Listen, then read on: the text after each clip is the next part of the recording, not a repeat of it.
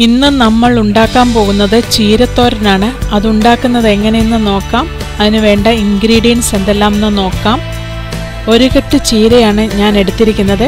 അതിൻ്റെ ഇലയും ചെറിയ തണ്ടുകളും മാത്രം ചെറുതായിട്ട് അരിഞ്ഞെടുത്തിരിക്കുന്നു. ഒരു 10-15 ചെറിയ ഉള്ളി ചെറുതായിട്ട് അരിഞ്ഞത്, 3-4 വെളുത്തുള്ളി ചെറുതായിട്ട് അരിഞ്ഞത്, കറിവേപ്പില, മഞ്ഞൾപ്പൊടി, 3-4 പച്ചമുളക് ചെറുതായിട്ട് അരിഞ്ഞത്, 1 കപ്പ് തേങ്ങാപ്പീര. ഇത്രയും ഇൻഗ്രീഡിയൻസ് ആണ് അതുണ്ടാക്കാൻ വേണ്ടത്. അതിന് ഉണ്ടാക്കുന്നത് എങ്ങനെയെന്ന് നോക്കാം. ഒരു പാത്രത്തിൽ എണ്ണ ഒഴിച്ച് കടുകിട്ട് പൊട്ടി വരുമ്പോൾ 2 ടേബിൾ സ്പൂൺ കടലപ്പരിപ്പ് ഇട്ട് കൊടുക്കാം. അതൊന്ന് ചുവന്ന് വരുമ്പോൾ നമ്മൾ എടുത്തു വെച്ചിരിക്കുന്ന തേങ്ങാപ്പീരയും ചുവന്നുള്ളിയും വെളുത്തുള്ളിയും പച്ചമുളകും കറിവേപ്പിലയും ചേർത്ത് നല്ലോണം വഴറ്റിയെടുക്കാം.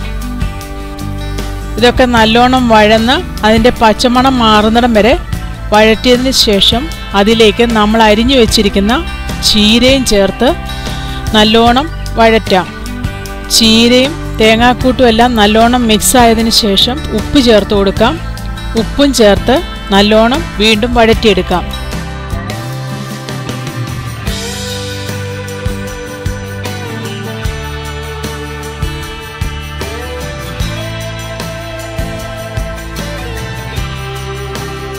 ഇതെല്ലാം നല്ലോണം വഴന്നു കഴിയുമ്പോൾ അത് നമുക്ക് 2 മിനിറ്റ് ലോ ഫ്ലെയിമിൽ അടച്ചു വെച്ച് വേവിച്ചെടുക്കാം. നമ്മുടെ ചീരത്തോരൻ വെന്തു വന്നിട്ടുണ്ട്. അതിനെയും ഒരു സെർവിങ് പ്ലേറ്റിലെടുത്ത് സെർവ് ചെയ്യാം.